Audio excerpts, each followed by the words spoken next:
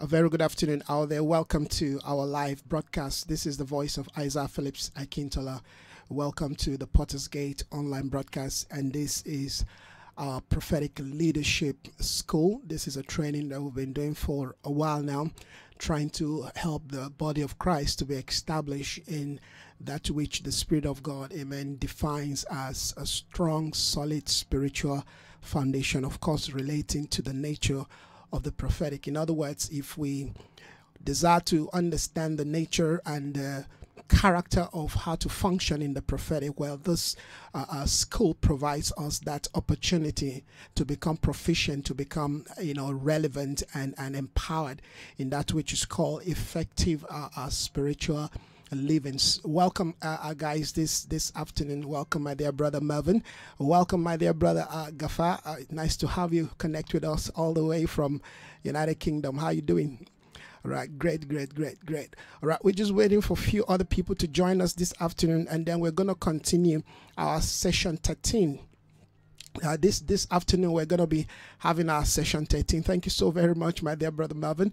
All right, we're going to be continuing. We've been laying some very important foundation in terms of getting to understand the framework and the foundation, if you will, the footing of effective, spiritual connectivity. What we've been doing basically is to help the body of Christ return back to some of the key, spiritual points that will allow us to build what we define as an effective spiritual life. And I believe that for us to be able to, function effectively in what is called, the prophetic office or even the prophetic ministry, there are certain basic spiritual, realities that we have to look back into, we have to go back to, and we have to understand and factor into, the concept of our spiritual structure. All right, the things of God are structural, in nature. In other words, they have to be built. God is a builder. All right, and the reason for that, amen, is to basically project the idea, amen, of solidity. The Bible talks about two kinds of, life, two kinds of house. All right, the Bible says one house was built on the sand, okay, and the other house was built on the rock. Okay, so what basically define the quality and the structural life in terms of resistance and being able to function, all right, is the foundation that they were built on. All right, the Bible talk about the foolish one who builds his house, all right, upon the sand, and the wise man who builds his house, all right, upon the rock. So we see two character nature defining the instrument to which, amen, we build with. We can build with foolishness. Foolishness means that we do not take into cognizance, all right, the things that needs to be understood. All right, foolishness means that we are not applying, amen, the concept of principles, process, systems. That's what foolishness means. It means that we don't take the things of God, or we don't think things generally as important. All right, we look at things on the face value and we just come to conclusion. That's foolishness. The Bible says, for the fool says in his heart that there is no God. A fool is one who remains, all right, in the point of what he can see, what he can taste, what he can feel, what he can touch, all right, and then he comes to conclusion. If I can't touch, if I can't feel it, if I can't see, if I can't taste it, I don't believe. All right, that's a foolish one. But a wise one, amen, he's one who scrutinizes, who goes deep into the things of the Spirit, who searches deep into the heart of God. Thank you. Oh, wow, my dear sister Taya, thank you for connecting this afternoon. Much appreciate. All right, so we're talking about this concept. All right, one builds his house upon the rock, the other builds his house, amen, upon the sand. These two concepts, amen, basically are the philosophy. Excuse me.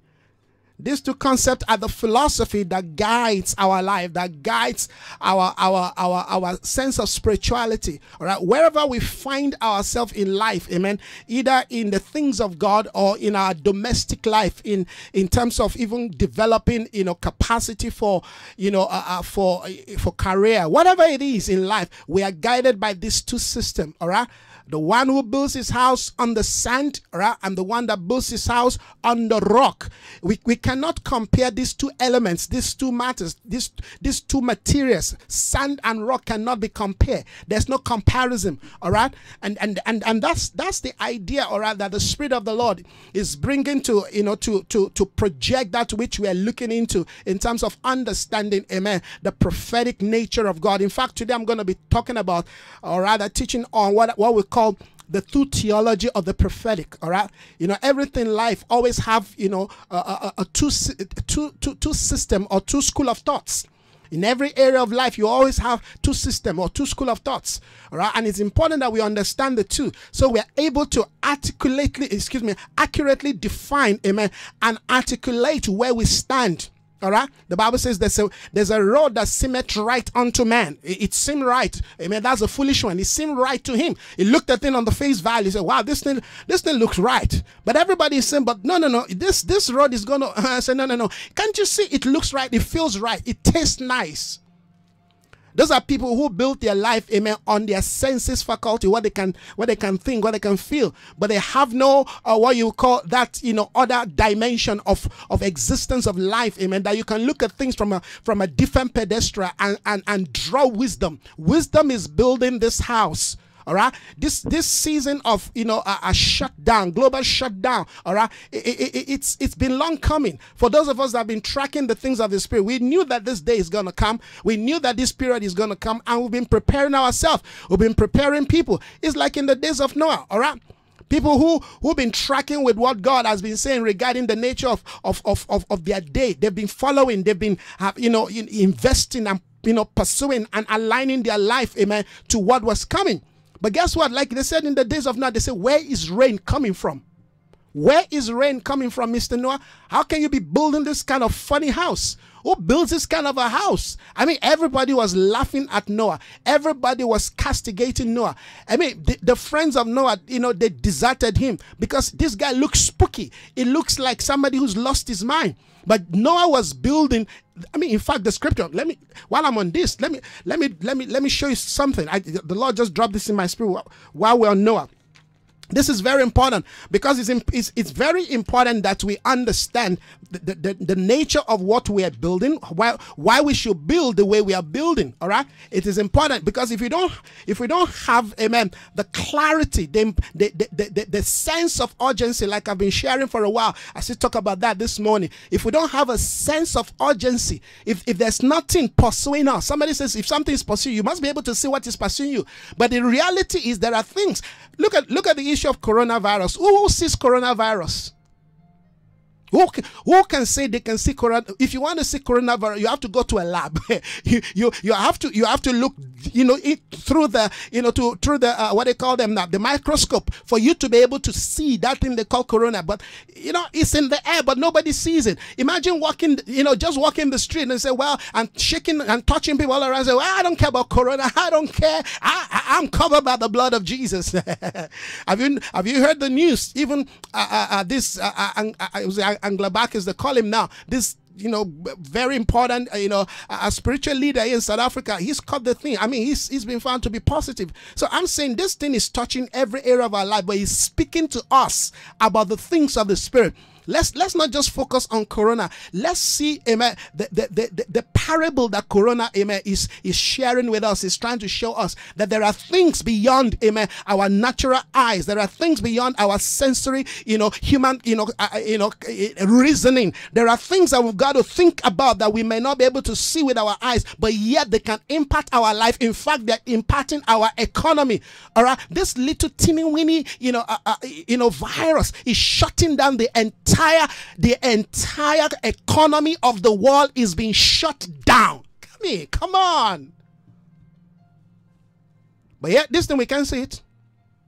So if you're waiting for something you see with your natural eyes before you fight, if you're waiting for something, all right, that you can feel before you engage, you're going to be missing the boss. And a lot of Christians indeed miss the boss. And many are still missing the boss. Many who have allowed religion to define their life. They say, what are you talking about? Why are you making so much a fuss of this thing? Come on. You're going to realize that after a while, you're going to start sneezing. You're going to start feeling all the symptoms. Oh, wow. Yes.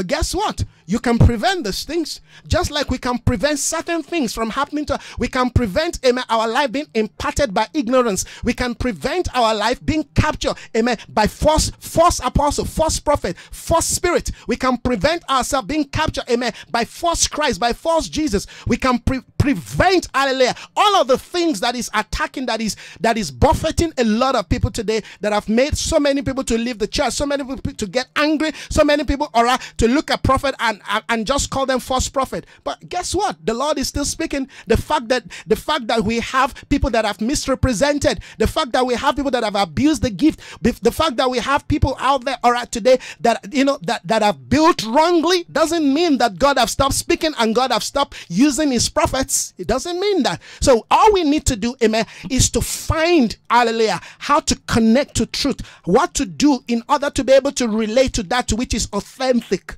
It's a day where we have to know, hallelujah, how to separate the lie, amen, from the truth, the error, hallelujah, from the reality. These are days where we've got to develop, we've got to empower, we've got to step up, we've got to prep up our ability to discern. And this is why we are emphasizing on this school. You need it, I need it, a lot of us need it in our day, amen. I just quickly want to show us something quickly.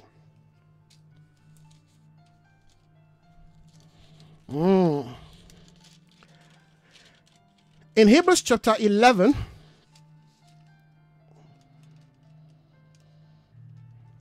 I want to track something here.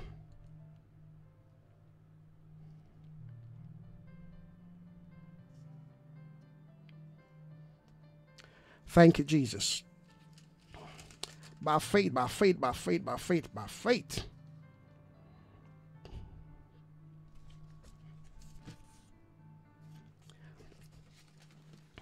Now, if you read the book of Hebrews chapter 11, all right, if you read Hebrews chapter 11, you find something very, very, very, very important here. You find something very, very important here, because Hebrews 11 shows us how to engage the things of the Spirit. And remember, we're talking about developing, amen, the right spiritual foundation in terms of, you know, coming into the atmosphere or into the arena of what is called the prophetic ministry. All right, and God has been able to, you know, show me some keys in his word that will allow us, amen, to flow or to tap into, amen, the true nature, amen, the true identity, the true state, amen, of our originality, of our identity in Christ. And I think that is something that has been missing, at least for a while, in the church. I've heard a lot of people talk about the prophetic ministry. We've talked about the prophetic gift, but I seldom hear people really give us, amen, how to access that grace, that gift. What are the things we need to know? How do we connect? How does somebody grow up to become a prophet? Have you ever asked yourself, do you ask yourself such a question? These are questions that, you know, really challenged me. You know, yes, I know I can prophesy. A lot of people can prophesy, but they don't know how they got the prophetic gift. They don't know. A lot of people can do so many things in terms of what we know the prophetic, but how do we get to that position? What do we need to do? Are we born with it? All right, do we grow in it? Amen. Is there something that must happen to us to be able to say suddenly, or through process, I've come to a place where I am now, amen, a bona fide prophet, or I can function in the prophetic gift? You know, maybe because of my curiosity, amen, and my desire, all right, to, you know, to want to know. I ask God a lot of questions. You know, I'm one of those, you know, minor prophets like Zechariah. I will ask, what are these? You know, show me, what are you talking about? I don't just see things and get excited. I mean, I don't know, maybe that's the way God, you know, designed me. And I think that's the way God designed me, because it allowed me to understand a lot of things, that I don't look at things on the face value. I don't just look at things and conclude. No, I want to find out. Amen. The Bible talks about the prophet who by searching, they come to the conclusion. All right, we should have a department, amen, where we can research and develop the things of the Spirit. Yes, a department, you know, R&D department where we research, where we research the things of God, where we take time to study the things of God and begin to understand why things work, amen, the way they work, or how things function the way they function. A lot of things that we are doing in the church, in the body of Christ, amen, are things that, you know, some of us are just, you know, we find ourselves there. We are born into, and you know, because environment, both natural and spiritual, are contagious. All right, it means that if you're in an environment where you know, people talk about the prophetic a lot, all right, all you hear is about the prophetic, or all you hear is about faith. Guess what? It's so natural for you to begin to talk about that thing. In fact, function in it. After all, that was how King Saul began to function. They say when you come among, amen, you will find the company of the prophet. When you come among them, when you come among them, that prophetic thing will fall upon you. And you yourself will begin to prophesy until people say, hey, is Saul also one of the sons of the prophets? No, he just came in contact. Hallelujah. It's called transference of spirit. We can come in contact with certain grace, with certain giftings, amen, and function in it, and really do not have the understanding, the footing. And that's why the things of the Spirit, hallelujah, we need to understand them, so that when we say we know them, then we can really talk about them. The Bible says we should be able to defend our faith. One of the reasons why I'm sharing this, and we've made this open, amen, to the general public in terms of the body of Christ, is so that we are able to mitigate the issue of deceptions and lie that we've seen in the church. A lot of things are being done out there in the name of a prophet, in the name of the prophetic gift. Do you know that we can query and we can question what we call the prophetic? The Bible says one should prophesy, two should judge. How do we judge if we don't have the Spirit, amen, to allow or to assist us, amen, in defining what is right from wrong? Because that's how we judge. If you don't know what is right from wrong, you're not a judge. The judge sits in the court, amen, to listen and to pass judgment by evidence. He comes to conclusions saying, no, you're wrong, you're right. The Bible says one should prophesy, two should judge. Do we actually understand what it means, amen, to judge in the things of the Spirit? Because the reason why a lot of people are getting deceived, multitude in the valley of decision, is because, amen, they don't know their right, they don't know their left from right. They don't know what is right from wrong.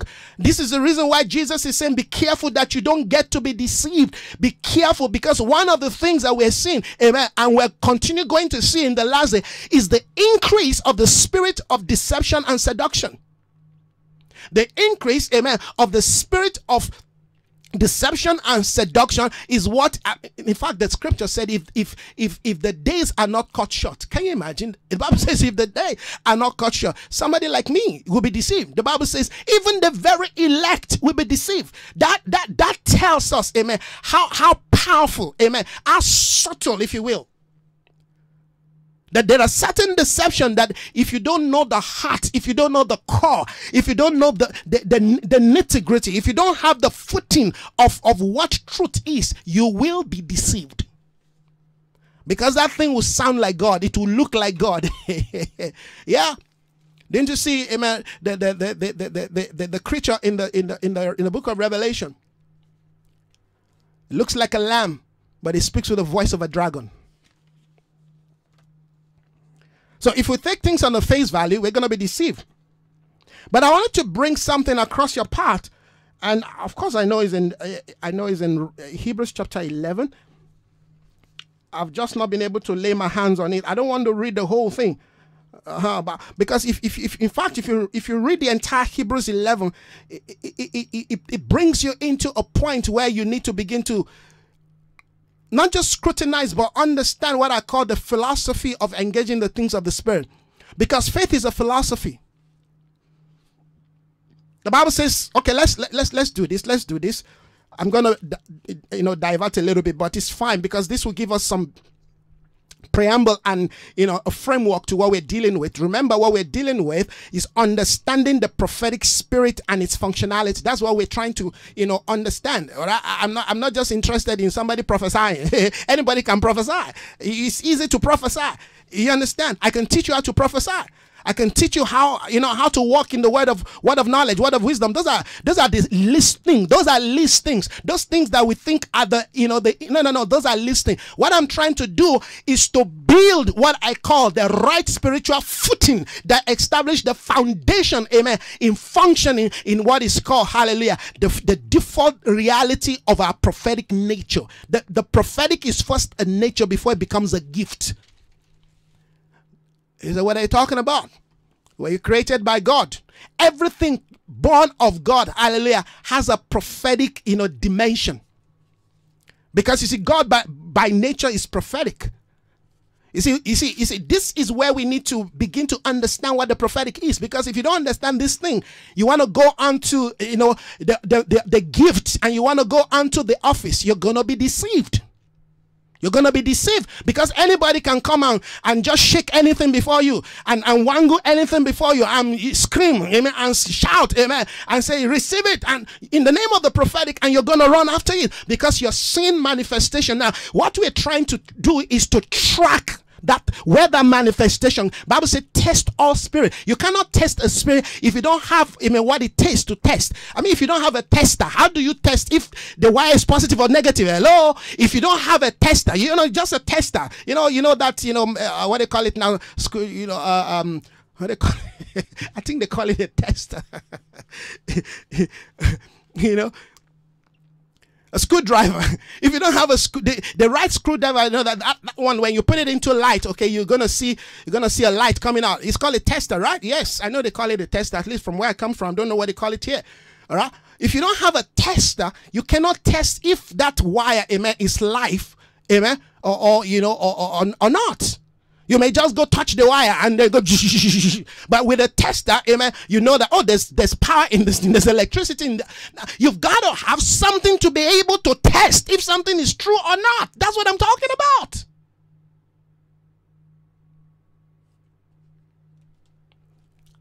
The Bible says, amen, Babylon, the woman who sits on the beast, amen, would deceive the entire world. And indeed, we are all being deceived today. If people begin to unpack what is behind Corona before you'll be shocked. Your jaw will drop. But that's not what we're interested in. Because not everything that we see appear the way they are. We've got to be able to understand the heart. We've got to be able to understand what is behind it.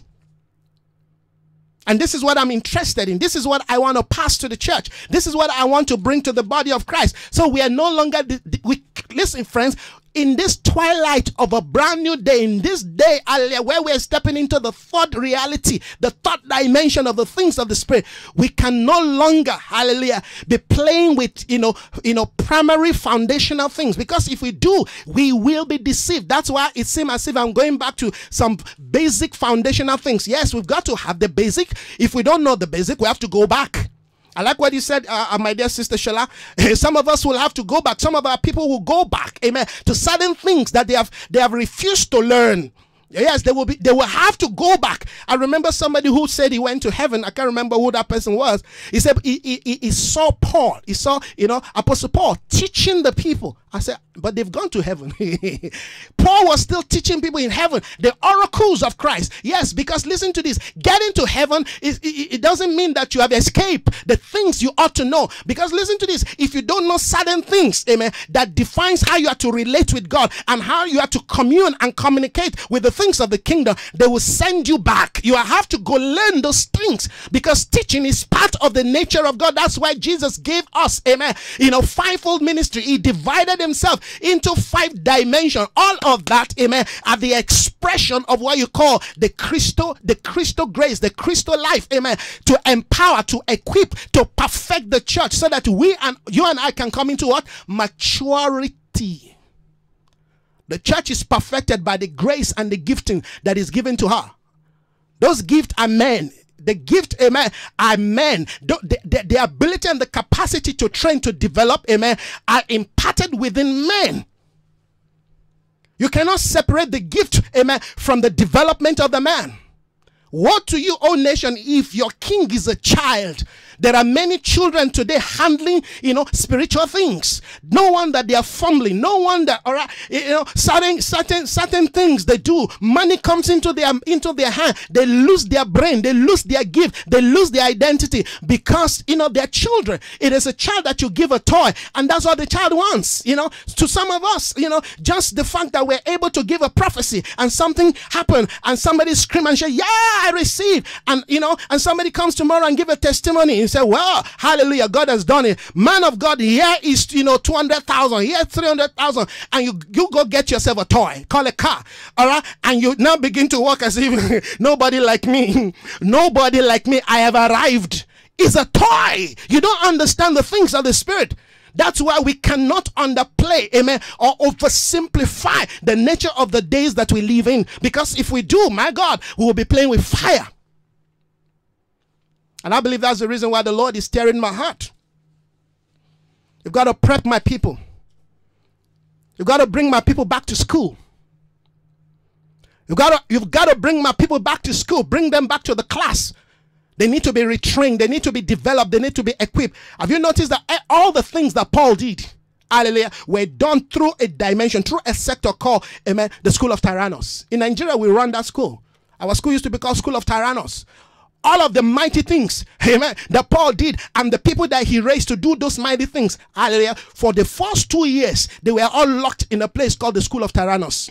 The School of Tyrannos was just, amen, a facility that is run by a philosopher. When they kicked Paul out of the church, on the other side of the road, he found a philosopher who ran, a big auditorium. They were running their philosophy school. So Paul was using that place. It's called Tyrannos House. Amen. That was the name of our school back then in Nigeria. Tyrannos School. We're running. It was there we train and develop and equip and empower people. That today many of them are pastors and leaders wherever they are. The principle have not changed. This day we cannot run by zeal and hallelujah, praise. No. Those days are gone. This is the day to sit. When you sit, when they realize that certain things have been deposited in your life, they will say, stand up. And while you're standing up, they will still be depositing. They will still be structuring. They will still be fashioning. And then they will say, start walking. All right. As you begin to walk, you begin to develop muscle. Now they can say, it's time to fly. You've got to understand the things of the Spirit, hallelujah, are done in process. You cannot jump stack. Hallelujah. You cannot shun the things of the Spirit. You've got to follow the right pattern. A little here, a little there. Principle upon principle. Line upon line, step upon step. That is how the things of the Spirit are. If you ever think you're going to leave the footing of the foundation and jump to the roofing, I tell you, the house is going to come down. It's only a matter of time. It's only a matter of time, friends.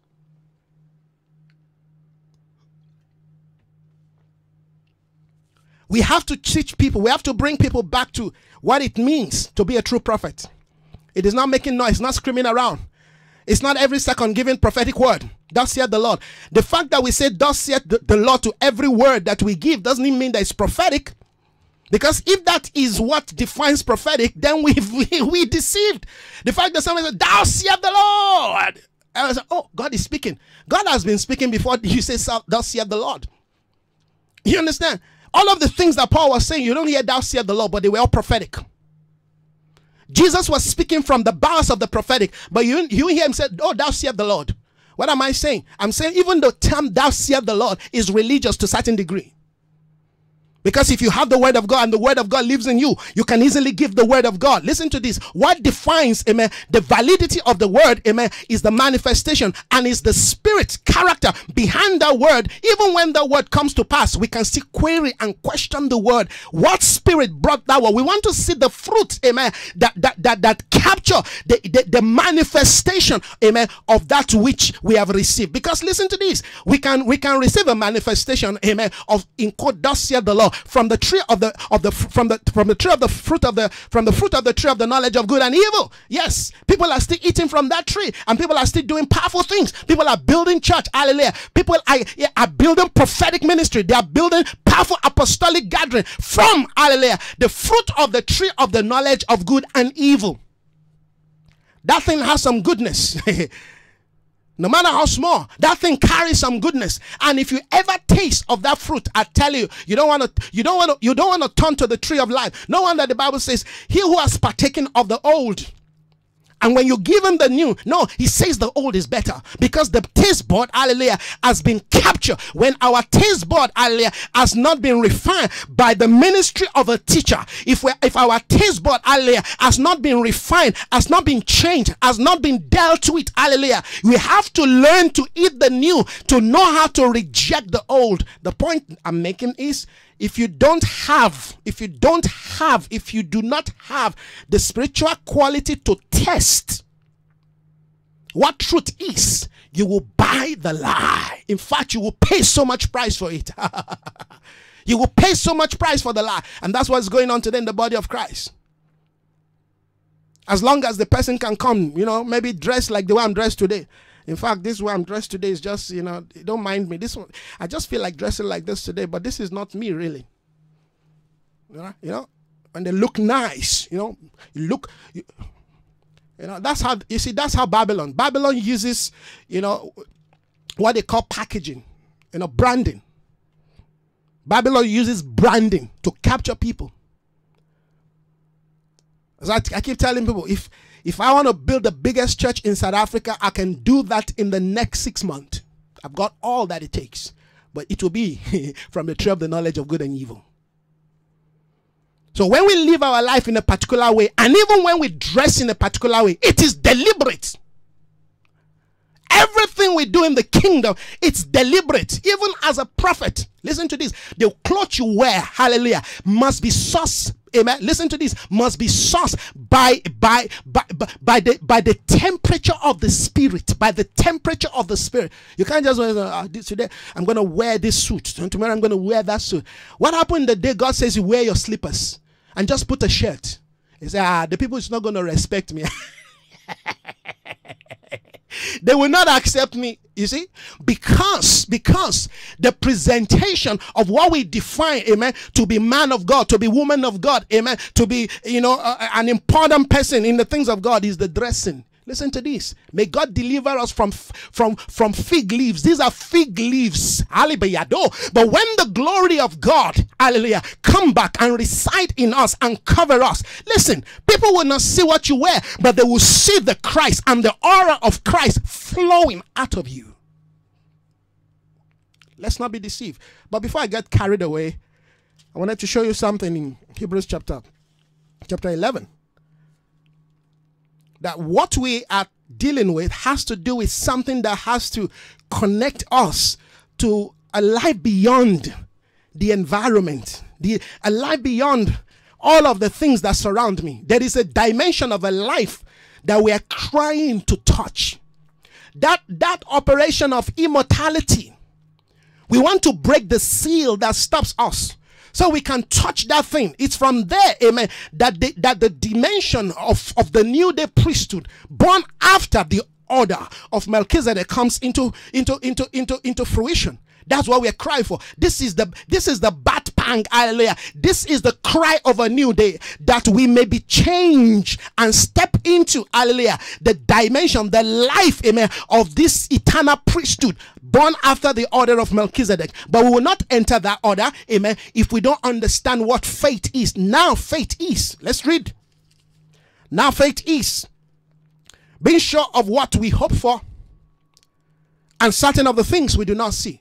That's a culture. That's a philosophy. That's not the principle to get things.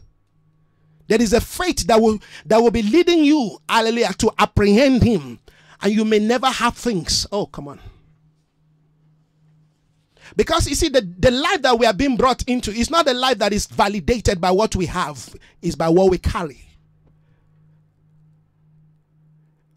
The day where we have abused the operations of the things of God to acquire things, those days are past. Can't you see? It's a new day. They've brought everyone now to, a divine, level, a divine plane. Everything is shut down. The economy is shut down. The church is shut down. Leaders are shut down. Everything is locked down. It's called the day of divine equilibrium, the day of divine setting. Yes. The high and the mighty too are getting it. They're realizing, hey, even the rich can cry. Everybody's running, hitting their head. What are we going to do about this day? You better hide your head and let this season of siege pass. Let God do what he wants to do. Yes, the mountain shall be made low, the valleys filled, the crooked path, yes, may strengthen.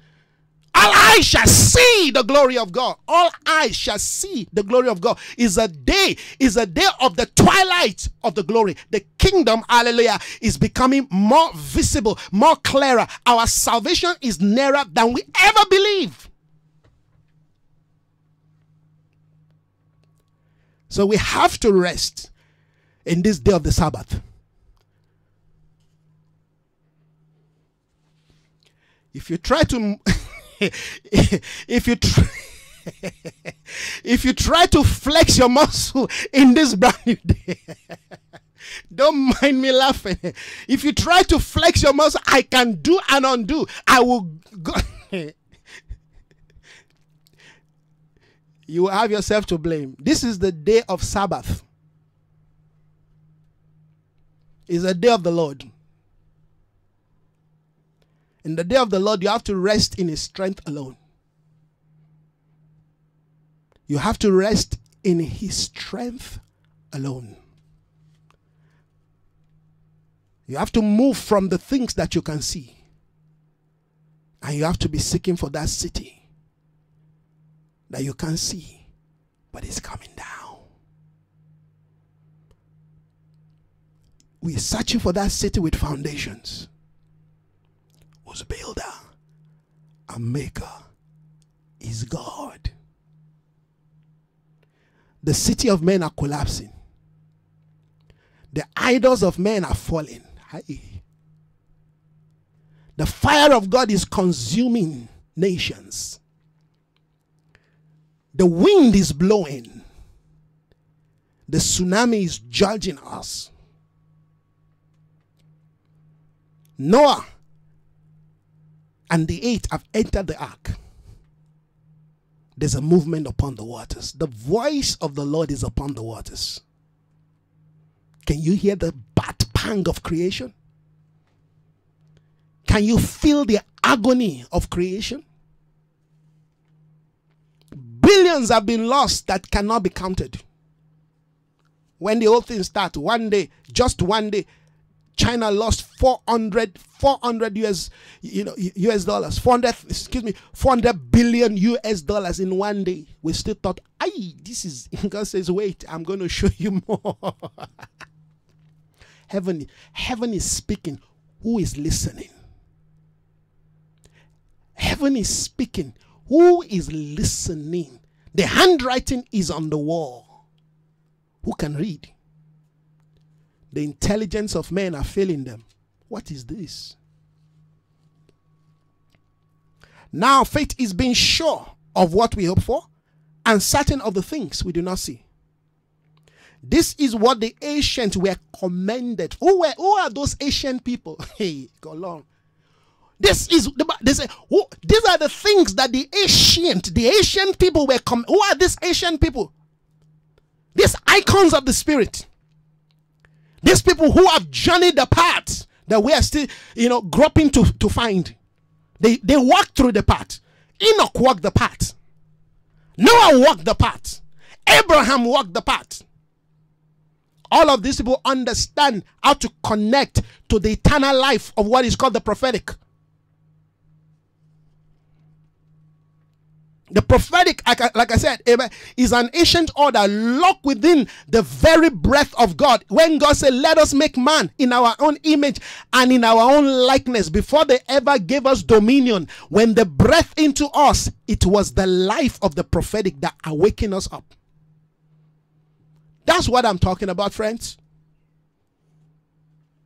That's where we must stop this life from. Lest we go source what the prophetic is from the second day, from the tree of the knowledge of good and evil. No, we don't want that. I can write volumes upon volumes of books on what the prophetic is and what prophetic can do, and never touch this dimension. Listen to this. You can read and eat that fruit and you will be deceived. Just like there's so many books out there today in the name of the prophetic that people are feeding on. Many that are deceiving people because they never touch the heart, the core, the foundation, the footing of what this thing sits on. Faith is the commodity that links us, hallelujah, to the highway of the Spirit, that reconnect us back to the eternal life that we shared with Him in the beginning. In that life, in that thing called the life of God, when you begin to analyze that life, you will find something called the spirit of the prophetic. So the life of God is a component of so many dimensions of expressions. The life of God is a component of so many dimensions. It's called a prism. That's why there cannot be a light without the life of God. The life of God is the producer of the light. When that light goes through a prism, you will find yourself 7 colors. Each of those colors represent a nature, a character, an expression, a life, a flow, a gift, a grace within the order of God. You see, when they gave Joseph, that coat of many colors, it was life they gave to him. The life that brought him through the journeys of pain, until he came to a day where he fulfilled that which, is being destined for before time began. This thing we're talking about, supersedes time. It lives, it transcends time. It lives outside the order of a gift.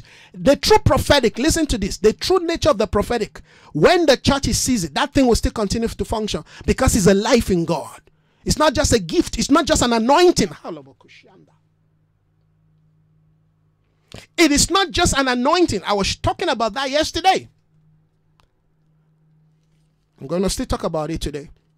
And we're going to connect to this thing. Now, this faith that we're looking at, you see, the charismatic church perverted this thing. In the 90s, when God began to move, they turned this faith of our fathers, this grace, this gift that was given to us to appear before God, they turned it to a tool to acquire things. So when men use this thing and they saw how this thing can give them a big house and a big ministry and a big church and everything big, mega, like somebody would say, is mega. Hey. It's mega, but you have no omega. You lost the life and you collected things and ran away. It's a ministry of the prodigal son. You abuse your place and your position. You abuse your call and your gifting. You use what God gave to you to bring people to perfection, to collect things. You never smell the life of God. That was still the nature, of the fallen man operating. He allowed the devil to pervert, his place and his position. Adam, where are you? It's still, that voice is still echoing today. Adam, where are you? Now, faith is they're defining one powerful instrument that will allow us to touch the core of the life, of the nature, that will link us to what is called, the spirit of the prophetic. Now, faith is being sure of what we hope for and certain of the things we do not see. By this faith, the ancients were commended. By faith, we understood that the universe, not just the world now, not just the world, the universe were formed, hallelujah, at God's command, so that the things that is seen are made of the things that are not seen. That's a kingdom philosophy. That's not a faith message. Right? That is a kingdom order. It's not a faith message. By faith, we understood. I spoke to us yesterday that in the hierarchies of the ministry amen, of God, of the ministry of Christ to his church, of the ministry of the things. There are things called the things of the Spirit. In the hierarchy of the things, I hope you understand that those 7 dimensions, those 7 nature of what you call the Spirit of Christ that we read in Isaiah 11, those are not gifts. Those are not gifts. No. Those are the nature of God. That if they give you a gift and those nature are not well built and well seated in you, the gift will finish. The gift will kill you. It's like trying to carry power without, amen, being prepared to carry the power. And in that order, we see, amen, the things that men are running after, like revelation. We saw where revelation came. Revelation was on the 4th dimension. In the things of God, when you talk about or you want to touch the things of God, the first thing you must touch, amen, is wisdom. By wisdom, we understood that the world were created. By wisdom, we understood, hallelujah, that the world were shaped. Wisdom is the principal thing, not faith. Wisdom is the principle, because hey, in the dimension of wisdom, the power of creativity and the intention of what was created, hallelujah, is found. He said, wisdom was with him in the beginning. Wisdom. So wisdom is not the thing. Wisdom is a person. In the operations of wisdom, we tap into certain realities. That it will take the prophetic to unlock those things to us. And it will take the gift, amen, of the keys of the kingdom, amen, to enter into the sphere of life. That's why we're talking about the things of God, the things of the kingdom, understanding the prophetic spirit and its functionality. People want to function in things they don't understand. That's why the thing is boomeranging, is killing them. What that thing ought to build is destroying.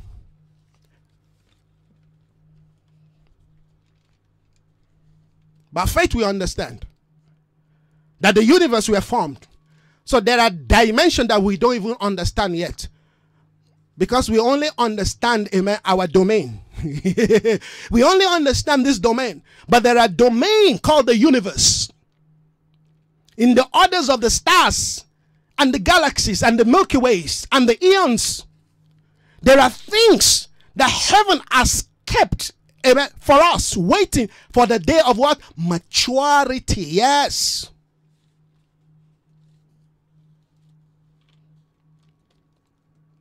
These things are concealed until the day we mature, then they will be unsealed. By faith we understood that the universe were formed of God's command, so that the things that are seen are made of things that are visible. That are invisible. All right. By faith, Abel. Now you begin to see. So they define this concept of faith, what faith is. Now they begin to show us, amen, certain icons who walk in this order. To walk in the order of faith is to walk in the order of eternal life. To walk in the order of faith is to walk in the realm of immortality. Because faith, amen, is the only key that crosses you from mortal realm into immortality. If you want to understand, amen, the gift and the operations of the prophetic, you have to step out of your mortality into immortality. Immortality is a present reality of the operations of the ascended ones. Immortality is not a place we'll go to someday. No, it's a dimension of existence. It's a culture of life. When you step into the things of God, when you step into the things of the kingdom, amen, you will step into immortal realm, amen, except a man be born again. I said some time ago, some of us still do not understand the essence of salvation. Some people think salvation is just to take us, oh, finally I thank God I've given my life to Jesus. At least I'm going to heaven. There are operations that you don't understand that is waiting for you, that you need the pass of redemption to step into. Except a man be born again, he cannot see. So you understand that salvation brings you to what? To sight. That sight is the calibration, amen, of your fallen faculty. That's what the prophetic does. The prophetic is to awaken your dead faculty. Your faculty comes back to life suddenly. You can begin to interact with spiritual things. Some people, when they begin to talk about spiritual things, you just lose them. They're lost. They're lost because spiritual things, amen, they've not been taught, they've not been schooled. They've not been to the school of Tyrannus. They've not been enrolled in the school of Samuel. A lot of people, they want to run, but they have not learned to sit. The Bible says, amen, before Jesus sent them out, he first called them to himself. They lived with him. What do you think they were doing? You think they were just every day they wake up, they were, he was teaching them. He was teaching them, amen. And then in the daytime, he will take them, hallelujah, to the mountain. He will take them to the mountain, amen. He will sit down and he will begin to lecture them and teach them about the things. The Bible says when Jesus died and rose again for 40 days, he was teaching of the things pertaining to the kingdom. He never healed one person after his resurrection. He never fed nobody again. Have you noticed that? After resurrection, Jesus you will never see where he fed a man, where he raised the dead, those are secondary things. They were good, but when you step into the reality of the kingdom, there is a life you can live in, hallelujah, that you don't even get hungry again. There is a dimension that you begin to operate. That, all those little things. But remember when the church began, they said we must give ourselves to prayer, amen, and to the ministry of the word. But we will set out for the church, amen, a department that will feed tables, that will sustain, that will minister to people. Yes, because that's part of the ministry. We have to minister, amen, to the needs of men. We have to minister to their mortal life. We have to minister to their body, feed them, amen, clothe them. Jesus did all that, amen. But there is a ministry beyond that called the ministry of prayer, hallelujah, and the word, because that is the key to enter into the dimension of the kingdom life, where we can begin to summon things and operate in realities, in dimension that human mind cannot comprehend. People are still yet to understand what the ecclesia means. That's all these things people are building, running around. You think that's the church? You're joking. Jesus is building his church, not man. In the church Christ is building, you will find all of this thing that I'm talking about is not strange to them. They understand this. By faith we understood that the universe were formed at God's command, so that the things that are seen was made out of what was not, out of what was visible. Was not made out of what was visible. Let's continue. By faith Abel, yes, but I'm not talking about Abel. By faith Enoch. Once again, by faith Noah, by faith Abraham, by faith Abraham, by faith Moses, by faith. So you begin to understand that faith is an access to the things of God. Faith is an access to the things of God, not to possessing material things. If you reduce faith to that thing, you will never touch God, not the things of the Spirit.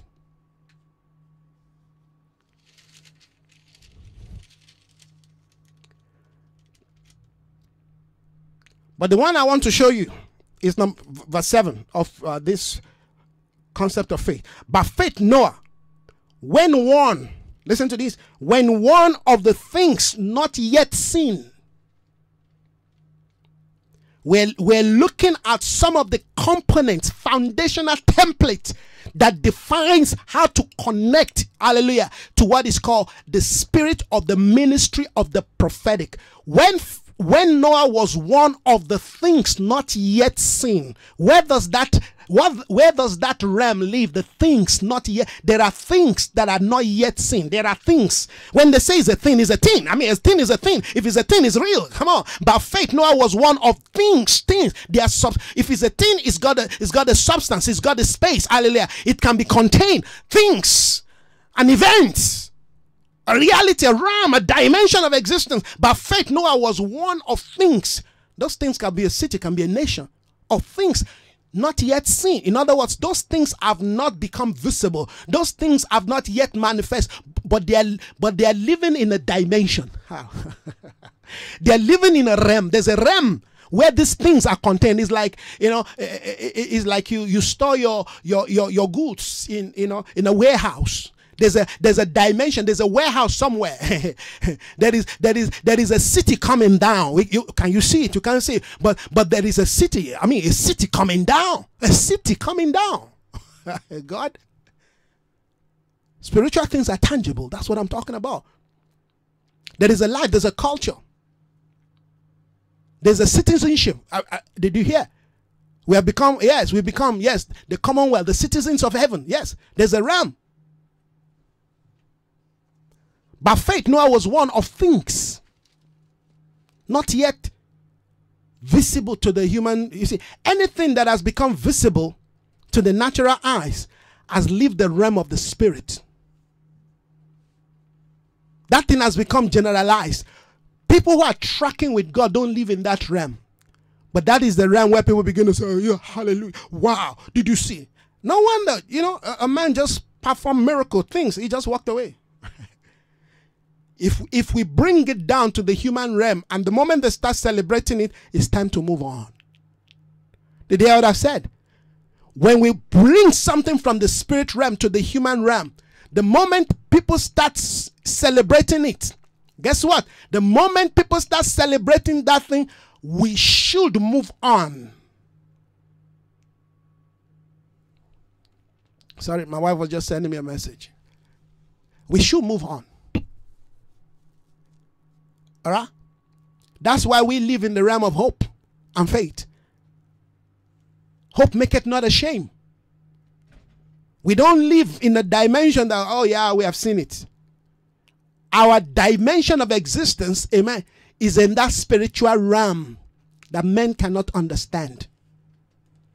The moment men can begin to, appreciate and celebrate what we have done and what it's time to take a journey. For we have not a continuous city. We are seeking for the one to come. Friends, I thought I'll be able to start building today, but I discovered that the Lord still wants us to lay another foundation. So today again, we're building another layer in this foundation. When you understand this dimension of life, you see, you never stop. Because you are not praying just, to have a feel in the human realm. Because the realm that you are living, hallelujah, is a realm that you express feeling. You express it in faith. You express joy. You express it in joy. The Bible says the fathers, amen, that left, they saw the city from afar. They embraced it as if they had entered it, even though they did not enter, but they lived in a dimension, hallelujah, as if they have entered it, and they rejoice. Didn't Jesus said, Abraham rejoiced to have seen my day? How? He rejoiced to have seen my day. Abraham rejoiced. Abraham. You lived in 2 generations. Abraham rejoiced to see the day of Jesus. Can we comprehend these things? This is where we factor, we draw, we establish what is called the ministry of the prophetic. It's a nature. It's not just a gift that we use. It's not the thing to be used. It's a nature that uses us. It's a life that we walk in. It's a cloak that we wear. It's the food that we eat. It's a drink that we drink. Is a lingua, hallelujah, of our culture. The culture of the spirit is an expression of a prophetic life. Aye. The culture of the spirit is an expression of the prophetic life. The prophetic is our nature. It's like you can't change who I am. I can't change who I am. No matter how I try to dye my face, I'm a black man, dark skin. Are you getting this, friends? You can't change it. If you take me right now and put me anywhere in the world, I'll still be in Nigeria. and I'll still love my nation. No matter how I spend, decades in South Africa, if you drop me in Nigeria today, I will still eat my egusi soup and still eat my pounded yam. That's who I am. You can't change it. That's how it is in the things of the Spirit. You were born in it. You were born into the prophetic life. It's not something somebody gives to you. No, nobody gives to you. People can only come and stir it up, especially if you are appointed, hallelujah, to work in the office. Then that thing on the inside of you will be pushing you towards certain direction. You'll be rejecting certain food. You'll be rejecting certain places. You won't understand. You will think you're strange. What's making you? Why are you so strange? It's not strange. It's that thing on the inside. It's that nature on the inside. Hallelujah. The like is begetting the like. Amen. Yes, like attracts light. Like attracts like. Light attracts light. They said the bird of the same feather flock together. Yes. If you're in the prophetic and you're in a house where they're just sermonizing you, one day you're going to get angry, take your Bible and walk away. You will walk away. You will sit in your house out of frustration. It is the Spirit of God that is stirring the heart of people. Pastors, don't get angry when people leave the church. Sometimes it's frustration. They don't know what is going on in their life. They themselves cannot explain themselves. It is God that is working in them, pulling them, calling them, summoning them. They can't stay in your little weak, religious sermon. See, when I talk like this, a lot of men of God, they get angry with me. I'm just doing what I'm called to do. You see, I'm a prophet. I'm a voice of one. My voice must call people out. You say, come out of them. Touch not the unclean things. Heaven is preparing you for something great. You are sitting among them that are chewing gum and drinking coffee in the church. Come on. There is a dimension of a life they want you to engage to bring people to a new reality of the identity. In my day, I was one of the best. I celebrated where I came from.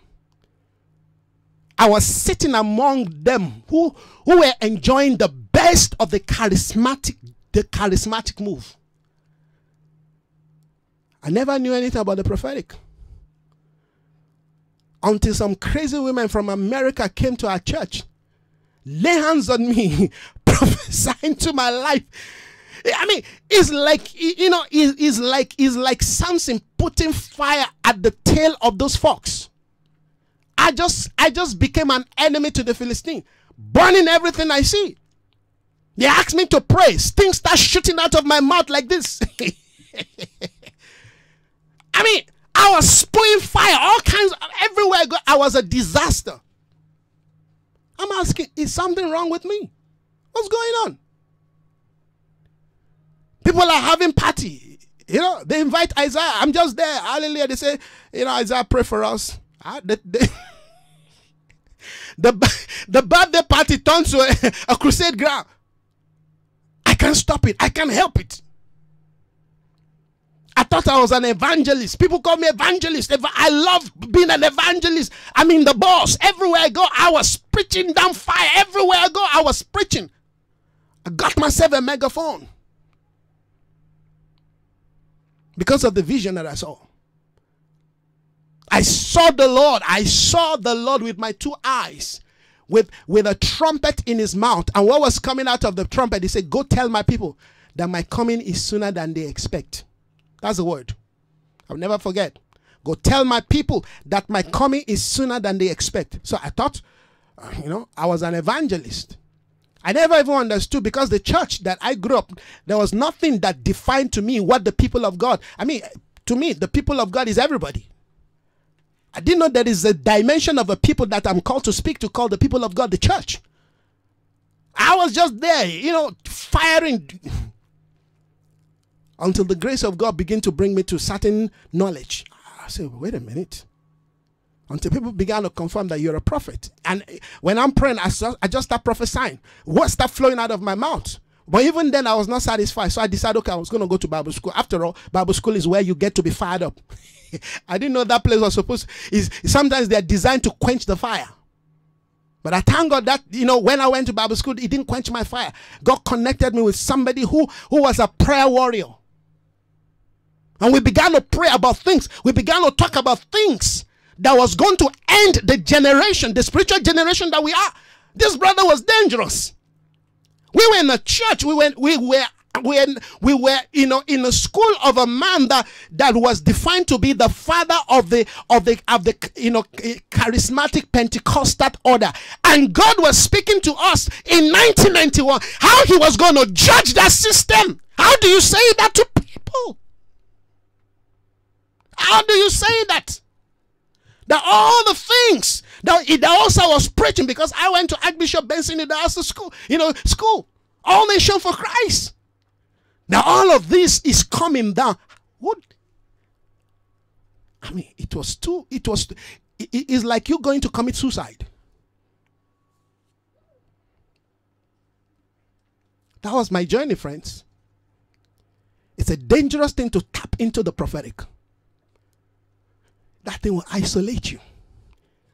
You will think you're running mad. You're thinking you're losing your mind. At the time I said, maybe I should go and see a psychiatric. Maybe I'm losing my mind. You're hearing, you're seeing things. God is speaking to you. You're praying. God is telling you about things. You're praying. God is saying somebody's at your door. This person is about to knock your door. And just before the person knock, I open the door. And this person gets a scare and say, how do you know I'm here? I say, well, the Lord spoke to me while I was praying. Somebody's there. Friends, strange things. And the days of strange things are here. Because God is still a God who does strange things. But we're not just about the excitement. You see, that all of that, it was to tease me. God was teasing me into something deeper. Just like I'm teasing you right now, I'm teasing you. If you ever think you've touched the reality, the life of the prophetic, no, you joke. There is more. The deep calls to the deep. No matter how deep you are, there's a deeper dimension. No matter how tall you think you are in the things of the Spirit, there's a greater realm. No matter how wide you think you are in the things of the Spirit, there's a greater, hallelujah, depth and width of the things of the Spirit. By faith. Faith is the sight of the Spirit that bring you into the realities of the things of God. By faith. By faith. Noah being warned of the things not yet seen. In holy fear. Are you seeing the components? Faith connecting to holy fear. Faith bridges the things that are not seen, but triggered by holy fear. In holy fear. There's a dreadful fear. There's a fear that comes from the devil. There's a fear that comes from God. That reverential fear is what is no longer in the body of Christ today.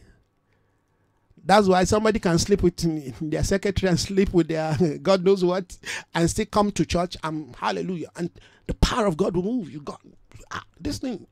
Then they call it grace. They say it's grace. It's a dangerous thing to fall into the hand of the Lord. In holy fear. That is what the men of old had. Those people were understood. They lived in a sacred order of life.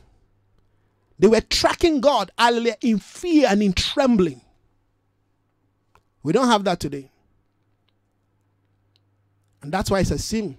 The presence of God is no longer with us. Yes.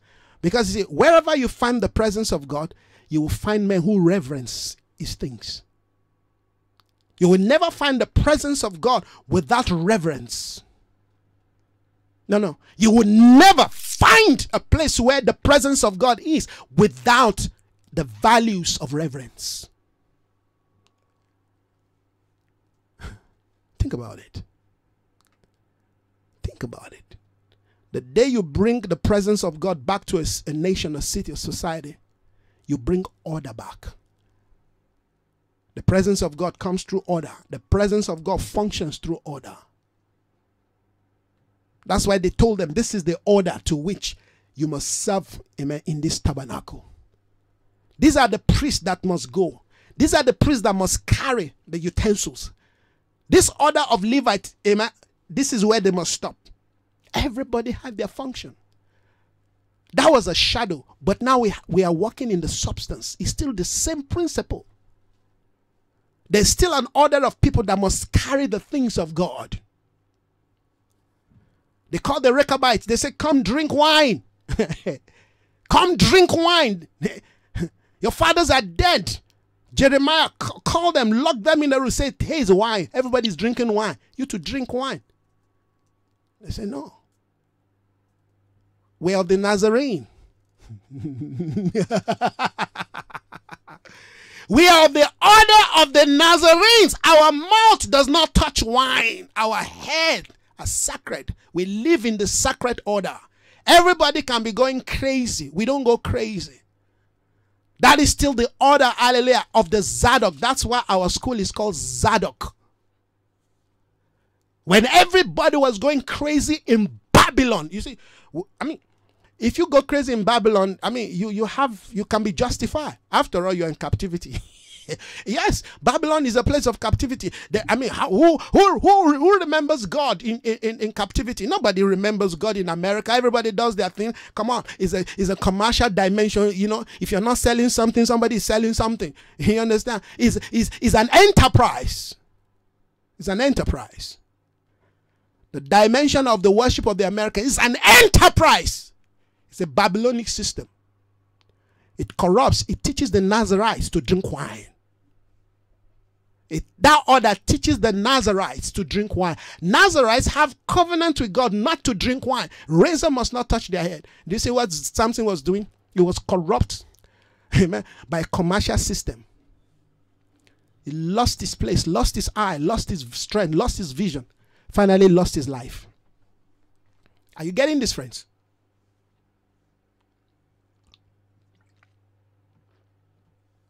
The prophetic is not a gift that we just speak about. It's not a gift that we just use. It's the nature of life that we live by. The food we eat, the clothes we wear, where we live, all has to be prophetically engineered, prophetically wired. We are wired if we are called into the things of the prophetic. Listen to this. Your entire life, your pain, your sorrow, your joy, your laughter, your need, your abundance are all tagged, hallelujah, by that spirit. You can't run. Everything, when they shut your womb, is all part of the prophetic. When you come into the reality of the prophetic, you will understand that there are no devils in your life. There are no devils. Even when you're crying, oh Lord, I don't know what to do. They say, stay there. It's part of the process. Stay there. We're coming. He will come and save you. He will come and save you. Say to the weary heart, your God will surely come. He will come and save you. He will come and save you. He will come and save you. Say to the weary heart, your God will surely come. He will come and save. I pray you'll understand these things, friends. There's a song I used to sing back in those days. Wherever he send me, I'll go. Be it in the quiet mountain. I can't remember the lyrics now. Oh, by a gentle stream, the shepherd of my soul is by my side. Should I face the mighty mountain, or valley dark and deep, the shepherd of my soul will be my guide. Shepherd of my soul, I give you full control. Wherever you may lead, I will follow. I have made the choice to listen to your voice. Wherever you may lead, I will go.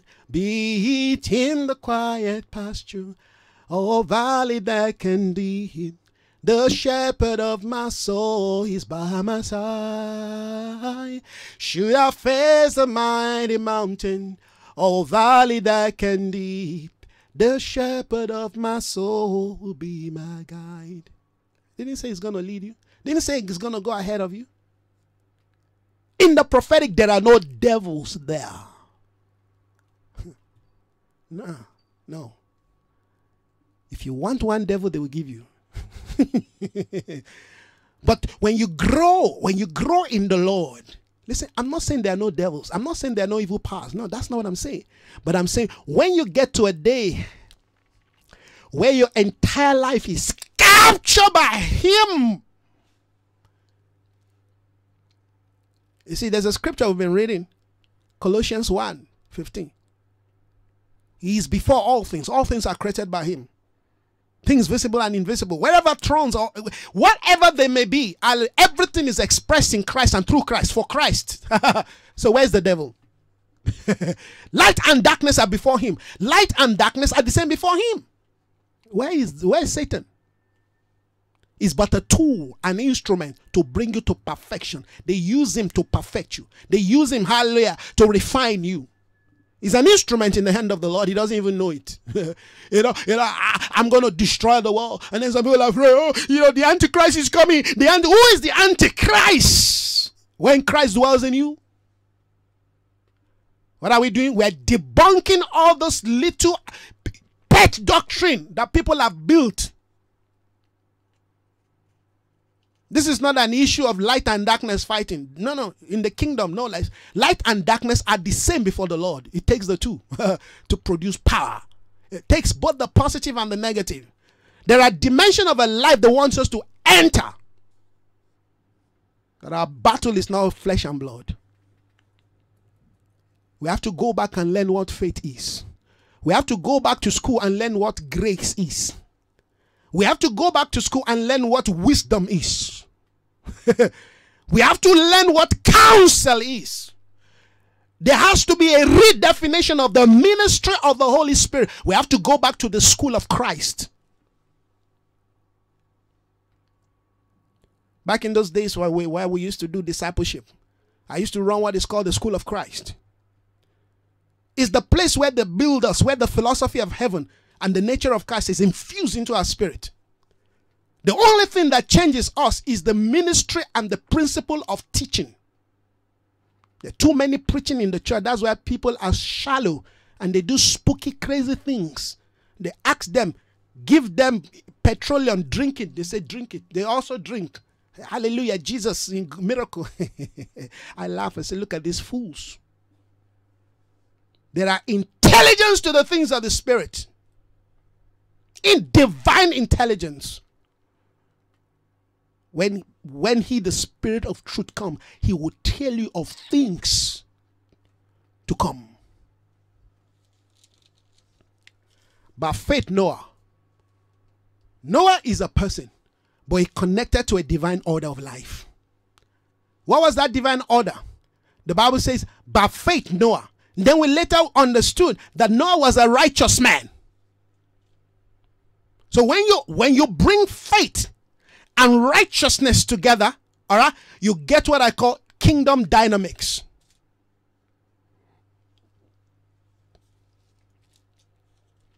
By faith, Noah, when warned of things not yet seen.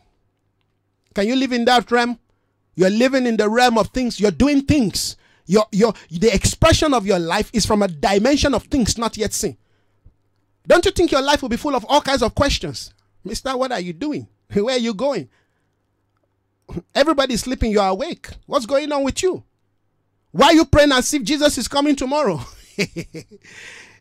I know that's my wife. Sometimes I'm sure she just wonders, this guy, you must be out of you're crazy. You know, I'm talking about the things of the Spirit. There are days that I don't sleep on the bed with her. Not because I don't want to sleep on the bed. I sleep on the couch. I'm just making myself uncomfortable. You know, it's in me. You have to. It's something I want to feel uncomfortable so that I can wake up and pray. See, sometimes when you sleep on the bed, you feel so cozy. No, when you're journeying with God, you cannot afford to always feel cozy. You do things that will position you where you get up, you wake up.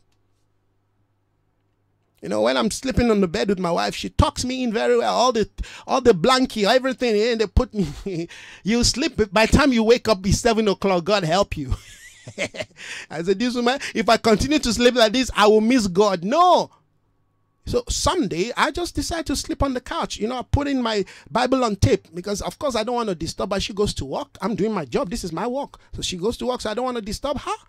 So I sleep on the couch. When I'm sleeping on the couch, I've got my iPad there. I put on my Bible on tape. You know, my spirit is alive. What am I doing? I'm recharging my spirit.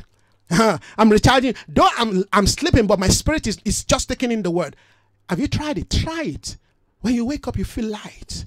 You feel very light. You feel alive. Then at some point, when that thing dies down, my spirit just get up and I don't stop praying. You know, what are you praying? You know, when I was in Bible school, the Lord said to me, He said, I need you to begin to sow into prayer. He said, in fact, the word is, I need you to start investing in prayer of the things that are of the future. It was from there God began to speak to me about, you know, the end of that order, that, you know, season, that move. God told me when that thing was going to die, when that thing is going to end, and how the church will be plunged into a period, a season of darkness, and there's going to be chaos in the body of Christ for a season. And God told me, stop praying. I thought I went to Bible school to learn theology. No, God connected me with somebody who sparked my spirit. This guy was doing, you know, it wasn't master now. He was doing his postgraduate, I think, on practical theology. He was ahead of me, but we connected in the spirit. Oh, how I love that man. He pushed me to the life of prayer. In fact, he was in charge of the prayer, you know, coordination of the entire school. So when he left, I took over from him. I became the coordinator of the entire, you know, Bible school, you know, prayer thing. That was all God sent me to to go learn in Bible school. Can you believe that? Of course, I was in class doing my thing, you know, and I was passing. I passed the things I can pass. The one I can't pass, I left it. But it was people. Listen to this. The greatest thing God can do for you is to connect people who are carriers of the Spirit to your life. Please don't ever trivialize a relationship that is born of the Spirit. Don't you dare it, because if you do, you have lost a curriculum in your spiritual development. See, those of you that are connected to me today, you see, it's not by accident. Some of you have not met, but our spirit is speaking the same language. You know why? Because that's how God orchestrates his thing. God will take of the things he has deposited in me, and he finds somebody like you hungry and say, Isaiah, this person is hungry. I need you to deposit all of that. Deposit it into them. That's how the things of the Spirit is. That's why I see in the spirit realm, there are no boundaries.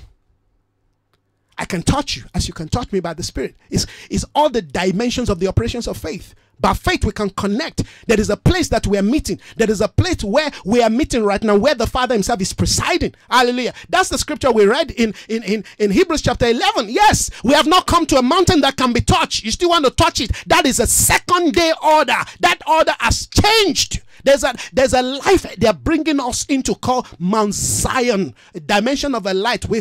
A dimension of a light that is coming down. We can't touch that mountain yet. We're in the ascended realm.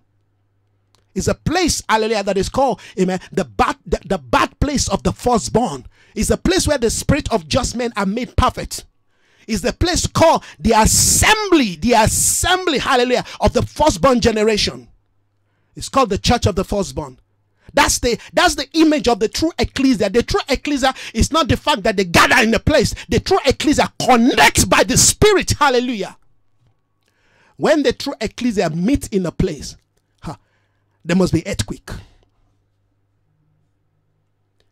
Are you getting this, friends? You see, I've left my note. I'm just speaking from my heart.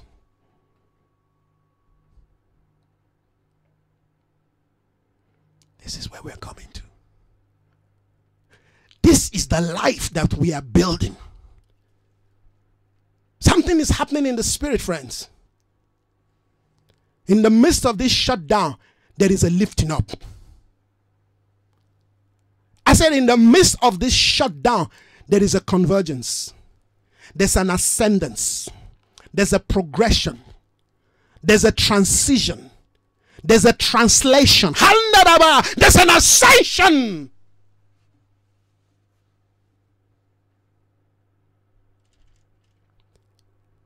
He who ascended is first him that descended.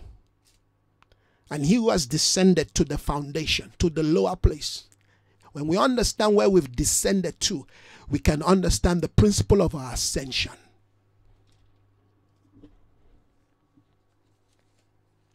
By faith Noah, when warned about the things not yet seen, in holy fear. That's why we stopped. In holy fear. In holy reverence, like some translation will say. He built an ark. A fear that turned a man to become an engineer.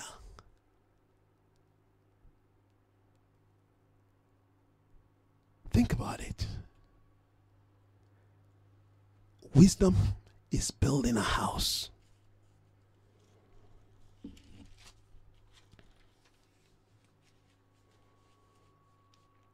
What are you talking about? I'm talking about the things that will allow you to be introduced into what is called the prophetic life. When you understand this thing, when you are born into this order of life, nobody will teach you how to function in the prophetic. Just like nobody teaches a child how to speak the mother's tongue. Nobody teaches a child how to speak the mother's tongue. The fact that the child was born into that order, into that culture, into that environment, into the house. One of these days you hear the child start saying, "Wah, oh me." You see, you cannot understand that because I'm speaking my language.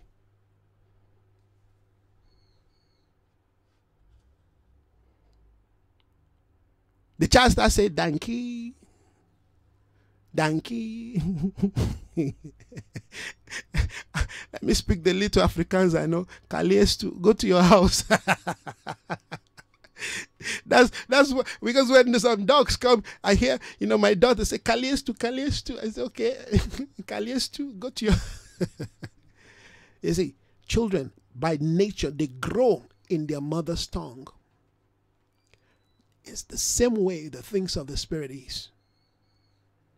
When you're born in Christ, you will speak the language of Christ.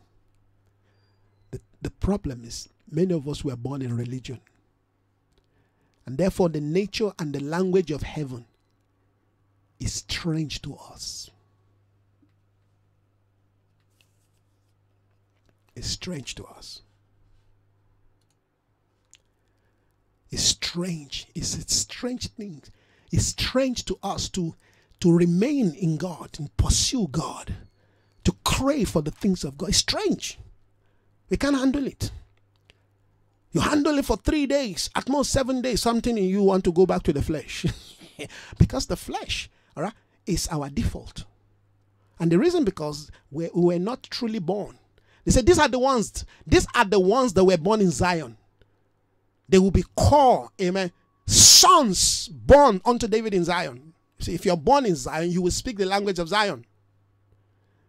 All right? If you're born somewhere else, all right, and they brought you to Zion, you will still be struggling.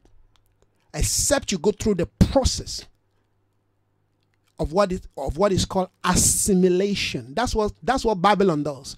When Babylon capture us, they capture people, the first thing they do, they force you to learn their language. They force you, amen, to eat their food. They force you to assimilate into their culture. It's part of the principle of winning you over. That's what they did to those guys that came from Jerusalem when they were captured. Yes. They gave them a different diet, a different, costume, a different order of life, and that's what Babylon is still doing today.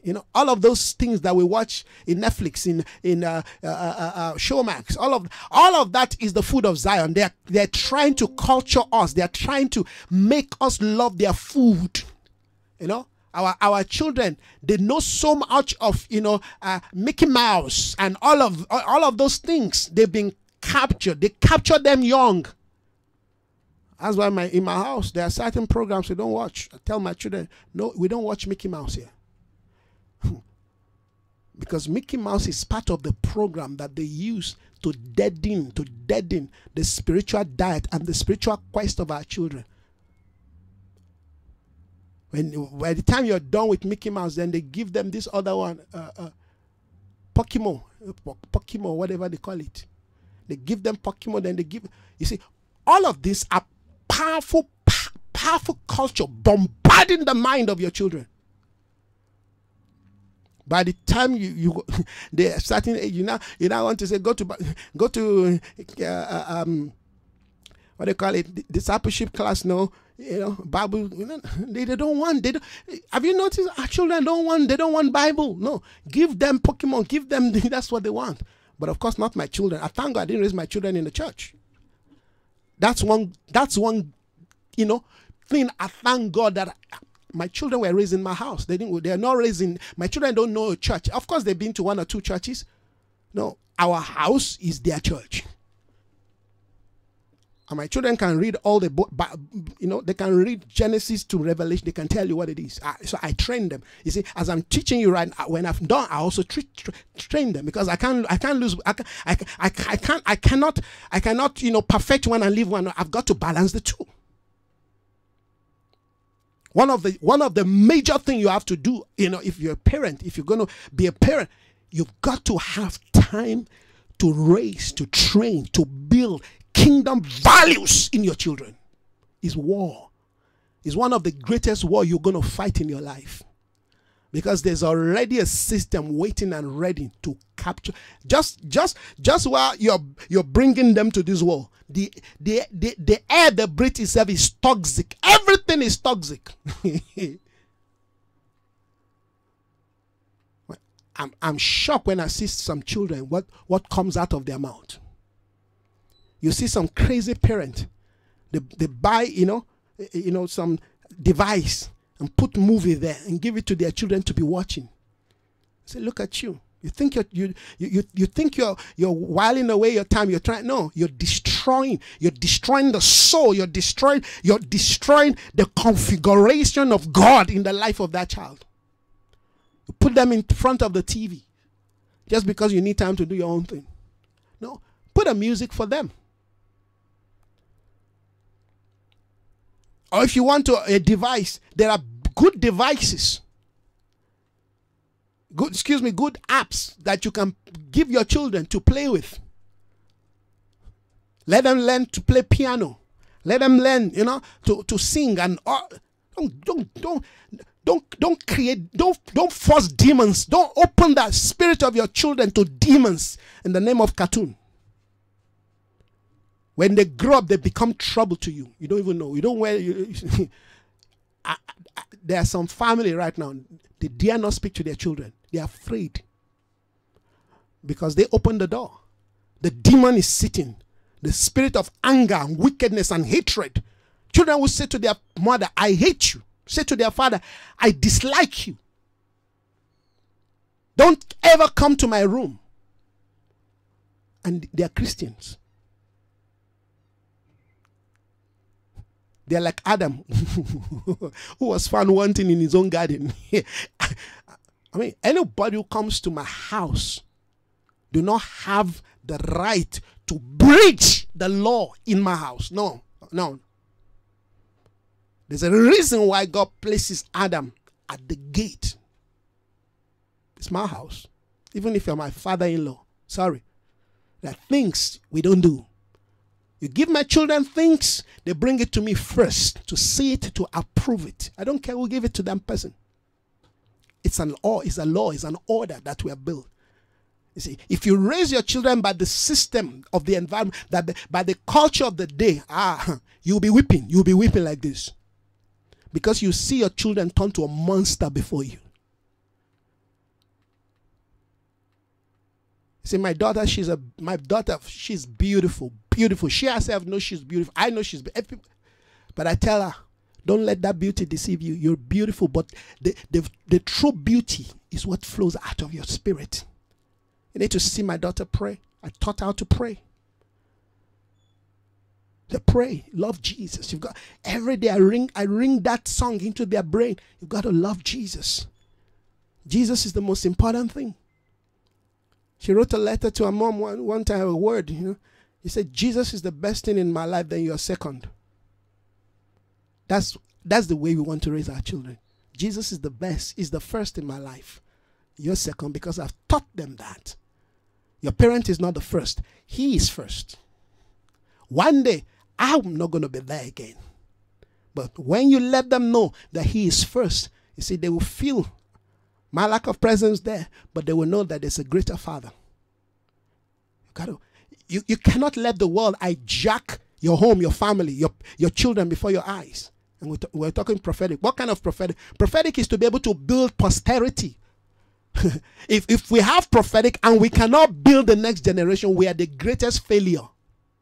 If there's anything like that, we have failed woefully. Prophetic must birth the next generation. Have you seen churches how they run their things? We don't create succession, the next order, the next generation. The day the keyboardists refuse, get angry, say, I'm not coming to church again. That's it. We'll be running here and there looking for who's going to play the keyboard. No, you should have all children in the church learning some musical instrument. Learning some musical instrument is part of their development into the kingdom nature, into the kingdom life. And you give them the best. So that when somebody wakes up one day and decides, I'm not coming to church again, you call one of the children, take over. I did that when I was in Nigeria as a pastor. I start teaching the children to start playing, instruments. Because I know one demon can wake up in the head of, especially those who are into music. Because money, yes, money, they love money. You should pay them well. But when they get greedy, you better have plan B ready. Well, I don't know why I'm saying this. I guess somebody needed to hear this. I'm going to round up now. Oh, Father, we love you. This is cool, friend. This is cool. This is cool. I'm not sure if I'll be able to make it today again, but I would have loved to if I can. But if I cannot, then we'll continue again tomorrow. Let's just take it easy. Let's not be in a hurry. I mean, for those of us living in South Africa, we've got 21 days locked down. That's 21 days of training for me. Wow, I love this. More lockdowns. Oh, hallelujah. Father, we thank you. Isn't it good just to be in the presence of God and hear these things? If this has blessed you, why don't you share with somebody? Amen. Why don't you share with somebody? Why don't you share the link? Give to somebody. Let them listen. Let their life get to be touched. Let their life get to be imparted. Amen. Let them understand that God is speaking in the midst of the confusion. The voice of God is loud and clear to our generation, friends. I want to thank God for your life. Thank you for connecting with me. Thank you for spending this time. Thank you for listening. I pray that the seed of this truth, of this word, amen, that have fallen into the good ground of your heart will germinate and bring forth fruit. I pray this word will bring confirmation. Yes. For those of us that are already in the journey, maturing the things of God, I pray that this word will be a confirmation, will steer something and say, yes, after all, I'm not crazy. I'm hearing. Yes. Because that's what we are to each other. All right. If we come into the confluence of the prophetic, we affirm each other. We confirm each other. Yes. You say, I'm also hearing. Yes, because you heard somebody said the same thing. So God is actually speaking to me. That's how we grow. All right. So I really want to appreciate everybody. Thank you so very much. May the Lord continue to empower you and strengthen you. May He continue to grant you grace. May He continue to provide for you. All right. May He continue to empower you. May He continue to release Himself, pour Himself into you. May the Spirit of truth continue to lead us on. God bless you. Thank you so very much. Please don't forget to share if you love it. If you want to get to hear more of what we've been talking about, you can go back to the link. There's so many things that we've talked about. I think that today's our 13th edition on laying the foundation into the prophetic. Okay, and we just thank God for what God is doing. God bless you. Enjoy your afternoon or your evening. God bless you. Thank you so much.